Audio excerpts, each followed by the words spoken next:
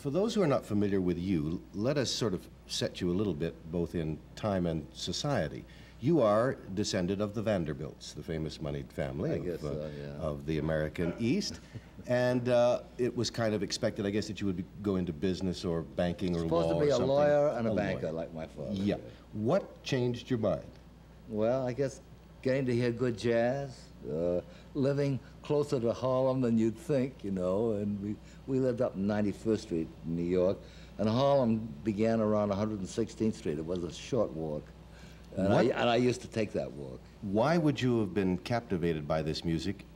Because it was, in a way, kind of not racially acceptable to those classes at that time? Well, I didn't care about that, but we had to play a piano, and I had play piano roles by Fats Waller and James P. Johnson and Lem Fowler and all sorts of wonderful pianists, and most of them, I didn't realize it then, but they happened to be black.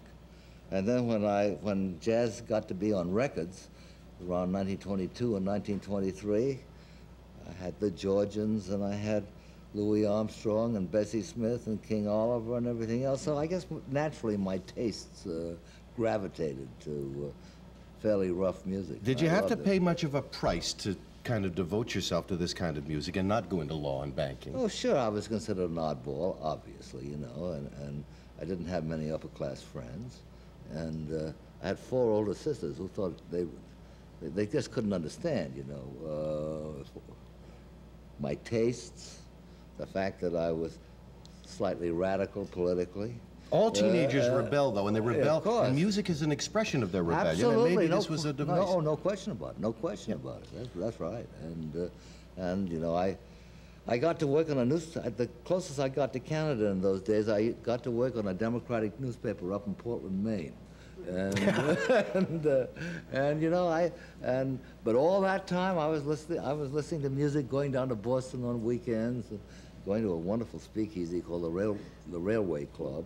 How old were you? Oh, I was 18, 17, and I was always the only white person around, you know. But I had my kicks, you know. Were you in any special danger, or I never thought I was? But you had to be singled out because if you were the only white person there. Yeah. How would they regard you, treat you? Well, they thought I was absolutely nuts. I didn't smoke, I didn't drink, I didn't chase after chicks. I mean, I was definitely an oddball. Yeah. Really an oddball. You know? In a speakeasy. I just like music. You were there for the music. Yeah. They couldn't. That was, of course, just appalling. You know, they just couldn't understand it at all. All right. We've already mentioned, among the names that you are credited with discovering was Billie Holiday. And I hate to say the word discover, you know. Well, all right. You give me a better one. I latched onto him, all right. Okay. All right, but it was only around the age of 20 or so that you first heard Billie Holiday. Yeah, she was, let me see. She was 17 and I was 22 when I 22. First heard her, yeah.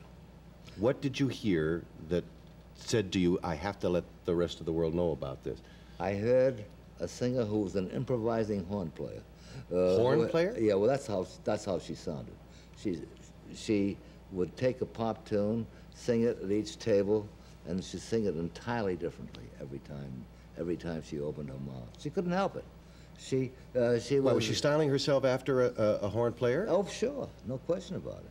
And any specific horn player? Well, I think she liked Louis and the old Hot 5 records originally. Louis Armstrong. Louis Armstrong. I'm sorry. To have that last. That's quite all right. Prez? And it was so wonderful when Prez finally got to New York in 1936. Lester Young. I mean, Lester Young. I mean, this was, and I knew, you know, that these two would make music together that was unprecedented, and it was.